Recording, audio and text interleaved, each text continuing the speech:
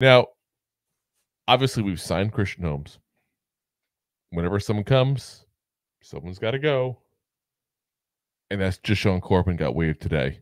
So he got injured waived is what they were at that point there. So he had an injury.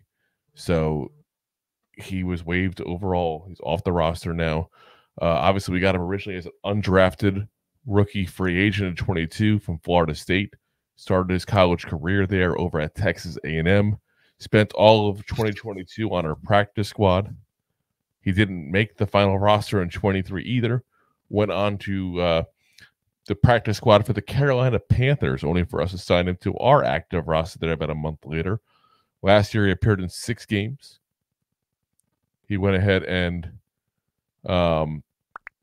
rushed the ball 3 times for 12 yards. I guess not a bad average. You got 4 yards to carry, but it's not a great average, that's for sure.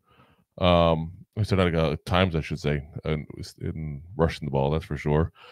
Had 118 snaps on special teams where he had 3 tackles. So, yeah, I mean, he's had his chance. You know, he's still just 23 years old, so who knows what the future holds for him here, but he hasn't been able to make an impact now on 2 teams with horrible offenses. Let's be honest, guys.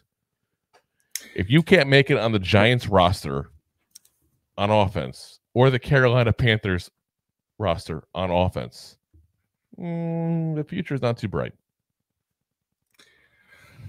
I mean, saying you may want to call the probably not. Probably not. Like, you might be able to make it. We'll say more like with the Patriots or something, where a little bit of better. That's the one notch you got down is the Patriots. That's the one notch you got down. That's the one I get through. Someone with a better offensive line. Let's be real.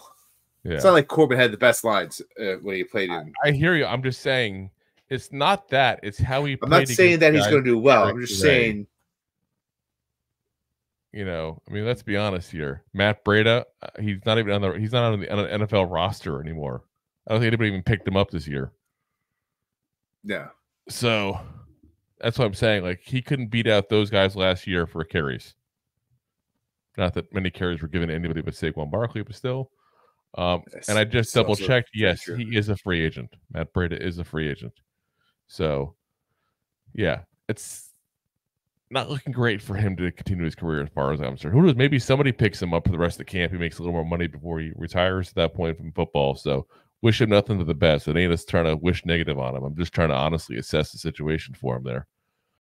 If you like that clip, then you will love the full episodes too. Find us on your favorite podcast app and look for us on all your favorite social media platforms. Thanks so much. Please, I'm begging you. Please.